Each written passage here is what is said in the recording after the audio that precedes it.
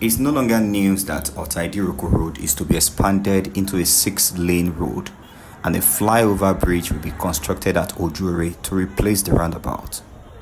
Apparently, some structures will have to give way for this development to take place.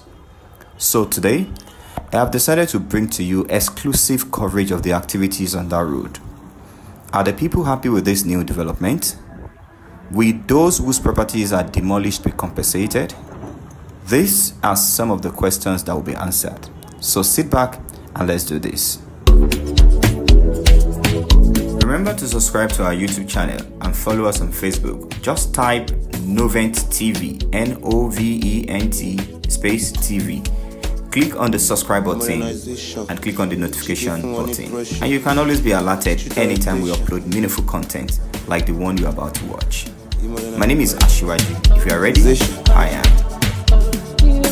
No doubt, OJUORE traffic is a nightmare to anyone plying that road daily. What has been lost as a result of the traffic jam on that road can't be quantified. I'm aware lives have been lost because of the inability to get to the hospital early enough.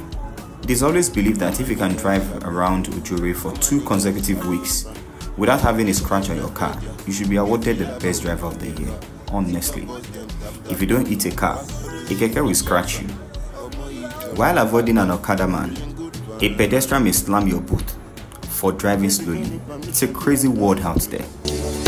Several attempts have been made by successive governments to address the traffic jam at OJUORE, both federal, state, and even local government. As a matter of fact, KBC Ota of Ota has on countless times acted as a traffic warden, let alone the council chairman, Engineer Sharif Aduwale Musa. Personally, I've been part of several groups and committees set up to address the situation. And interestingly, I have also been part of those that staged protests for the road to be fixed. It is, however, important to note that the consensus has been that OJUORE deserves a flyover bridge and, of course, motor parks. I hope you are aware that you can practically find a bus to anywhere you are going to in Lagos from OJUORE. So when I said it's the most popular spot in Ota after Songo, I was right. Our hopes were raised when it was said by the government that Mike Adenuga of Globacom may likely take up the reconstruction of the road on a tax relief arrangement with the federal government. But our hope was quickly dashed when we also found out that Glo said the cost of reconstruction was too much for him to handle. Also, a flyover bridge at OJUORE was not part of the project scope. Who will now come to our head? That's the question on our lips. Then, what about winners? Someone once asked, winners ke? Shayi ni won wa ni? Was winners created to act as Ministry of Road Infrastructure for us in Otani? I beg, make una leave Baba Oyedepo. You don't try for us. Well, that's the kind of conversation that ensued when the matter was raised somewhere I was. Today, respite is here at last. Our prayers have been answered. Or should I say our requests have been granted? No, Joe. We believe so much in prayers in this part of the world. So, what we are seeing today is not a product of the protest led by the Fix Ota Road movement, nor is it a product of the several letters and engagements eminent personalities, including Ota of Ota, held with the powers that be in government. It is our prayer, even though we are sinners, the grace of God is there for us. Anyway, back to the main gist. A 24-hour notice was handed to occupants of structures on the Ota-Idiroko Road, right from the Songo Ketere side to Aton Ota. The question is it right for the government to send these people away? This is the answer. You may not be able to read what's on the screen, but let me help you read it loud. Ogun State Urban and Regional Planning and Development Law, number 61 of 2022. Ogun State Planning and Development Permit Regulations 2022, Notice of Contravention. Upon inspection of the property or development at within address, it appears that the provisions of the Urban and Regional Planning and Development Law number 61 of 2022 and the enabling regulations of the state have been contravened in respect thereof. You can see that it's a matter of law. Your contravention consists of the following: construction without a statutory development permit. Okay. If you dispute the above contravention, you are requested to bring all documents in support of your case, including your planning permit, to the undersigned within 24 hours of the service of this notice on you or your property. Are you following? All right. Still on that same page. If you do not dispute the contravention, now listen to this. You are ordered to restore the land to its original state by removing the said contravention. If you fail to remove the said contravention within 24 hours from the date of the service of this notice, the said contravention shall be demolished. That notice was dated 24th June 2024. So, has this answered your question, or I should still explain? Apparently, nobody who owns structures on this portion of land has a permit to present. That's it. Definitely, they can't get any compensation from the government. I overheard someone inside Keke Marwa yesterday saying, government might compensate one. Bele, chief estate surveyor, town planner, analyzer inside Keke Napep. You know them now. I'm sorry to burst your bubbles, sir. No shishi for anybody.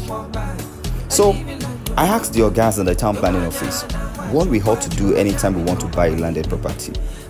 They said to consult a registered surveyor to chart the land and confirm from the Bureau of Lands if the land is okay to buy. So, why did you think the banks on that road were not affected?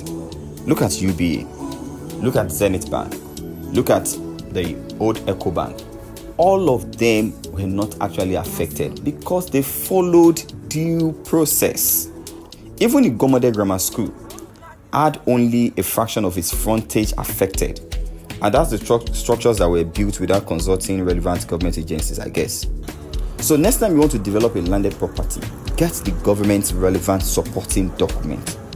If peradventure after securing C of O and the government still decides that for the greater good of the people, they need your space, you'll be duly compensated. I empathize with property owners on that road. In fact, I spoke with a few of them and they showed courage. I'm proud of them. One of them, who owns a phone shop, told me to help him look out for any landlord who wants to sell his land on that road. Of course, this kind of business can't be hidden in the streets. It has to be by the roadside. But indeed, for the greater good of all, OJUORE deserves sanity, and it can only be gotten through this means. We will have to bear with the government. So, according to Engineer Tunji Akiosi, the Honorable representing Adudota Federal Constituency in the House of Representatives, he said, and I quote, "We acknowledge that this expansion may bring temporary discomfort to our community. However, this is a necessary sacrifice for the long-term benefits that this project will bring." So, he noted that when the expansion is completed, it will significantly improve transportation and stimulate economic growth within the federal constituency. Of course, he's right. So, I also asked another elder statesman, town planner Waid Kadiri, a two-time rector of the Moshood Abiola Polytechnic, and of course, a notable figure in the town planning world. This is what he has to say. He said the best time to plant a tree was 20 years ago. The second best time is now, according to a Chinese proverb. Improvement and development are never too late. However, we should all be ready to bear the brunt and cost. One generation suffers for other generations to enjoy. It takes one man to plant and nurture a tree, and for another to enjoy the shade. However, it takes more than the road to have a good journey. Listen to him. He said there is a human side to it. The behaviors of the drivers, the passengers, the pedestrians, the agberos, and the street traders, including the elepas. You should know where that is coming from. So, the state of the vehicles also matters. No matter how good a road is, a broken down articulated lorry, trailer, will reduce its capacity. There will definitely be a slower movement of traffic and therefore traffic build-up. I now asked him, I said, sir, for this road that they are constructing, you have said we should bear with government and all that. Do Those who think there should be alternative routes, he has this to say. There must be alternative routes, except the construction work will take place at night during the low traffic period. But then, how about the security and safety of the workers? Ilobo Road could have been a perfect alternative, but the road is perpetually under construction. Abakadiri. Alright, he further said a link between Italy and Ojauta could be another one. Bebio via Ferdinand and Eupe Road is also a possible alternative. According to David Olushesi, a businessman in the neighborhood, he said, and I quote, "I think the structures marked should be completely brought down and reconstructed. Of course, not beyond the marked area, instead of leaving the undemolished parts standing. I'm sure you can't break a part of the story building and expect that the remaining will still meet building standards. Definitely, the integrity of such a building would have been compromised, and in no time, it may come down naturally. So the owners of these buildings should rebuild their structures instead of leaving the unaffected parts standing." That's another valid point from David Olushesi. Because if you look at this video, see this particular building now, this is where the government marked, so they have decided to demolish this frontage, probably with the hope of having the remaining part still standing. But Olushesi David is saying that the integrity of that building would have been compromised, so it is better to just pull down everything and rebuild from the scratch. If you agree with me, let me know in the comment section. So, in summary, the expansion of Ota-Idiroko Road is long overdue, and the construction of a flyover bridge at OJUORE is necessary. Also, if you plan to erect any structure, ensure you get the permit of relevant government agencies. And lastly, the people demand to know the scope of work, the contractor or contractors in charge. The people deserve to know duration of work and available alternative routes. Once again, if you are yet to subscribe to my YouTube channel, please do and turn on the notification button. And also watch out for our next video on prices of frozen foods and other food items.